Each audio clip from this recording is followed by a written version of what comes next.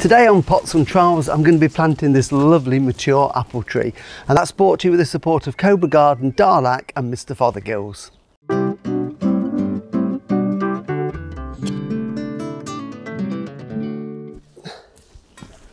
Hello, welcome to Pots and Trowels. Well, today I'm going to plant this lovely container grown tree. This is a tree that has been grafted and grown in this pot for about 15 years. It's on a dwarfing rootstock, so it is getting fairly mature. It's a lovely variety, an old variety called James Grieve, which is an early eating apple, usually ready in about September time. Really nice, tasty apple, reliable as well. So it's going to be planted just here in the corner of this plot. It's in a pot, so it's perfect to plant them at this time of the year. We've just got to give it though a little bit of TLC to make sure that it's established, and you can see it's in this big pot where it's been grown. So this is where it's going to be. So what I'm going to do to start with is to mark out the plot. So I've got to dig a hole, obviously bigger than this pot, so it's a good idea to put the pot down, and I'm just going to use my spade and I'm just going to chop the turf. So you can see I've got a good 4 or 5 inches. The hole is going to be wider than the pot, and that allows us to get some nice loose soil down in there. And once we've gone all the way round, and I can't see where I started, I think it was there, what I can do is just move this out the way. It's quite a heavy one, but Jill can't help because she's filming it. So there we go. You might need help if it's heavy. And then what we're going to do is just slice off this turf, and then I can start digging the hole so the turf can come off. It's ideal, of course, if you've got any repairs that you want to do in and around the garden. You can use this for patching in any damaged bits on your lawn.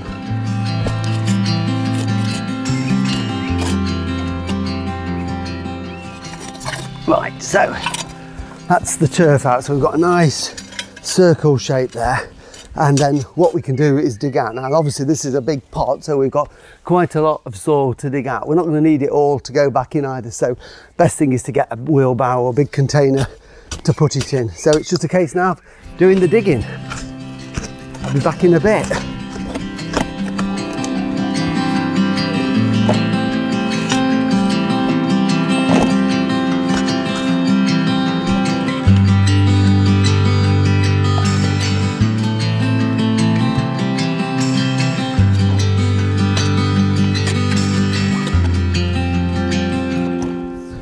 Right, so I've got the hole out. I think it's big enough, and I've just made sure that the bottom isn't compacted. If you're on a clay soil, it's worth just loosening the base. This is quite good soil, even down into the subsoil. So I've just leveled it out. But what I want to do is to check the depth, because I've taken the plant tree out of its pot, and you can see it's a big, heavy root board. You don't want to be lifting that in and out of these big pots. So what I'm doing, if I hold my fork against it, put my finger there, which is the depth of the root ball, because that's about right. We can go a little bit deeper. This is the root stock. This is where the graft was done. So I don't mind if the soil comes just a tad higher. So about there, where my thumb is, I can then use that in there. And that gives me a good indication that the soil is going to be about this level. What we don't want to do is to have to take it out and either dig out more or level it. And the other thing I'm going to do is just make sure, even if you've loosened it, just make sure it's firm so it doesn't settle afterwards. It's worth spending a bit of time just preparing the hole. Now, because some people nowadays say square holes. I'm perhaps a bit old-fashioned. I like a round hole, but if you're on heavy clay, a square hole is worth doing, because where you've got the square, the roots grow to that piece and they can break through into the clay soil. But this is a round one, and it's going to be fine, I'm absolutely sure. And then I'm just going to get a handful of, this is just a general fertiliser, just 1 handful. I'll just rake that in so that the roots at the base have got some nutrients to grow down into.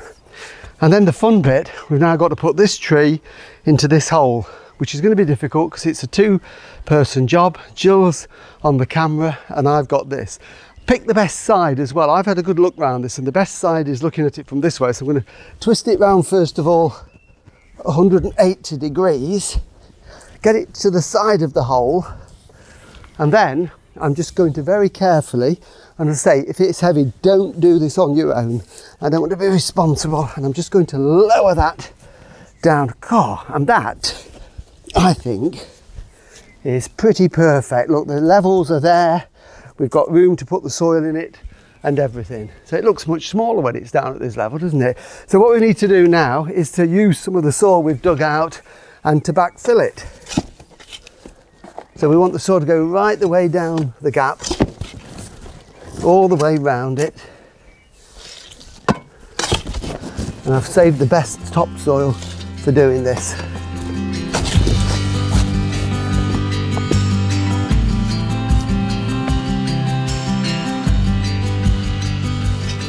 So what I've done is I've filled that gap with soil, but obviously the tree's still going to wobble. So what I'm going to do, and that's the reason why we leave a gap of several inches around, because we want to be able to get our heel of our boot in so that I can give that a really good firm.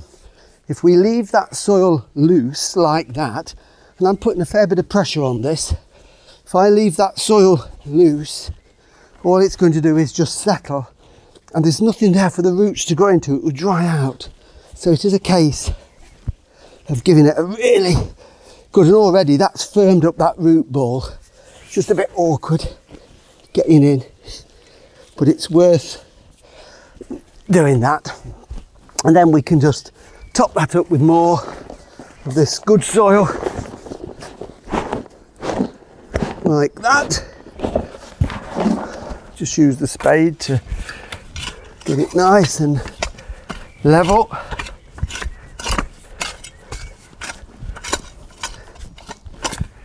And again, just going to use my foot to firm that all the way round so that it's in contact with the roots.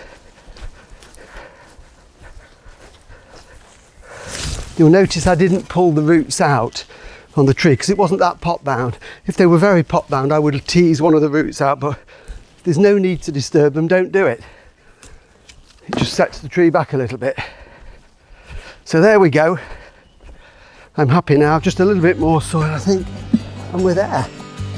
And then I'll show you how to put the stake in and tie it.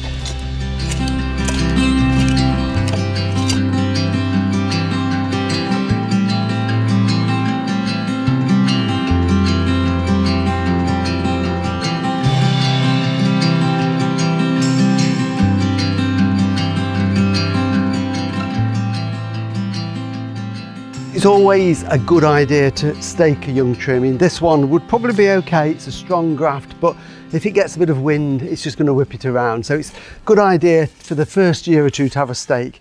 Now, what I can't do is drive one straight down because that's going to go through the existing root ball and cause damage. So what I'm going to do is put one in at an angle like this. So it's just a piece of wood with a point on the end there, and I'm going to put it in at an angle and knock it in, and then we'll brace it here. I don't need to hold it at the top. What I want is just to make sure that here it's nice and firm. So I'm going to put that in, and then it's sometimes easier with two, but Jill is otherwise engaged. So I'm just going to use a hammer just to give that a good old knock into the soil. And I'm just going to, obviously don't want to damage the apple either, so it's just drive that down so we get it nice and firm. Can always trim if we need to afterwards. That's going in nicely, and just make sure that's going to be okay. Yeah, and just give it a bit more of a tap, just a couple more inches. As I say, if you can't get it in far enough, just get your saw and give it a trim. But I think that is going to be okay. Whew. Who needs a workout with that? So what we need it to be is also straight in all directions. I'm just going to knock that a little bit more, otherwise it will annoy me. That's better. So then we need a tree stake. Tree tie rather. So tree tie here, this is a buckle one, which is nice and easy to fit. You can get all different types. Comes with a spacer, so there's a spacer there. Put that on, thread that through like that. So that acts as a buffer between the stake and the tie. Just get it into a good position. Get that nice and tight. And then I think I've just need to adjust that a little. Okay, and that's fine. And then it's just a buckle, like a buckle on a belt. So we can tighten that around there like that. And then obviously I can tie that off or get rid of it, just cut it off, but I'll just put it there out of the way at the minute. So that's holding that nice and firmly there.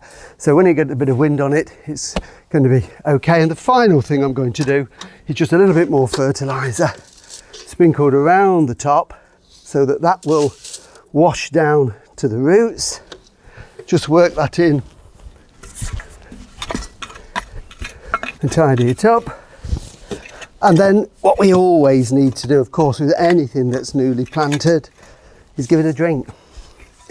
So just a drink of water. You could give it some seaweed if you like. That's really good for establishing roots. And that's just make sure we go all the way around so it settles the soil, not just where the original root ball is in the middle, but also around the edge, so that washes the nutrients down, settles the soil, so all the roots are in contact with moist soil. And you probably need to do this once a week for the next couple of months through the summer, just to make sure that it's got a really good start. We don't want it to dry out completely, but we don't want it to be waterlogged. And that will soak away nicely over the next couple of minutes. And that is it, just keep your eye on it. If you think that it's looking a little bit thirsty, don't worry. Now this one, as you can see, has got a lot of apples already on it, which is a bonus. Some of these will fall off. These little ones here, we get a thing called the June drop, and in June and early July in the north of England, some of the apples will fall off, but these bigger ones will be fine. So don't worry if some of the apples do fall off. That's actually just regulating what it can grow. And this will grow and make a wonderful apple, and it will crop for years and years and years. Well, thank you for watching Pots and Trowels. Remember, all our videos that we've done over goodness knows how long you can find on YouTube and on Facebook. Next week we'll be back in the garden doing more practical jobs, so we'll see you then. Bye.